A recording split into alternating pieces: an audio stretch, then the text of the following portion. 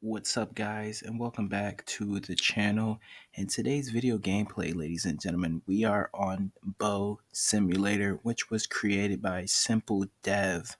Now, this game, when you come into it, automatically you are getting Saber Simulator vibe, you're getting Slasher Simulator vibe, you're getting Ninja Legend Simulator. You know what I'm saying? This is pretty much all of those games all wrapped into one. You have your floating islands above that you need to discover. You have your simulator style of play. This one, you can shoot targets, but you don't necessarily have to shoot the targets. You have a group reward chest right here, which you can collect every 30 minutes. So that's pretty awesome. You have pets. Now, I do not know if you have trading options in this game, but there are pets. So if you run over here, you can take out these targets, and if you are successful in taking out the target before you reach your max, you can earn gems from that. Gems get you pets and also get you your skills as well. What do I mean by skills? You need jumping abilities, you need speed, so you can be fast in this game, but they do cost a lot of gems. So right now, I think I have a max jump of 4, and you can also purchase boss hits as well. But the boss is very, very strong, so I advise you save your gems for your jumping and your speed if you want. But coming into the game, you are significantly fast. You know what I'm saying?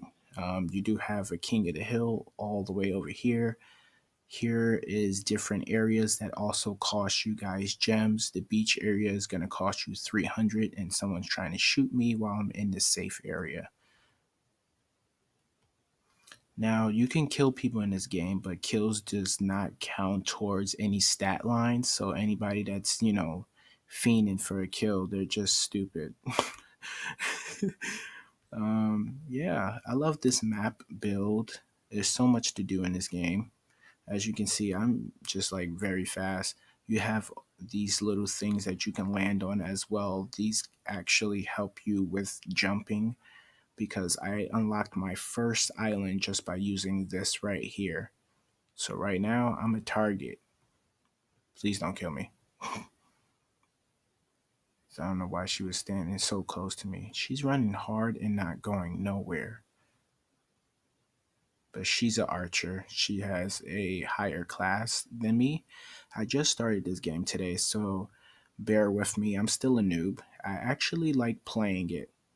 So I will be playing this more often and trying to grind out. So here is the boss right here. You have the noob attack boss. That thing is pretty crazy, and you can actually die from it. So yeah, you might want to be careful. So let's see if we can take out this bacon head right here, because he's just standing there doing nothing. There's no reason for him to be up there. Boom, he's dead. Get his ass out of here. So I have a couple of pets with me. They're not super OP, but they're doable. Okay, she's too strong. Let's not mess with her before she kill me. All right. You also can equip yourself some hats as well. There is a hat crate somewhere over here.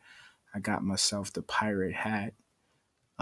They actually do have like multipliers on them and stuff like that. So you can click on it and you can see I'm getting +1 with the bows, +25 with coin, and +5 in gems.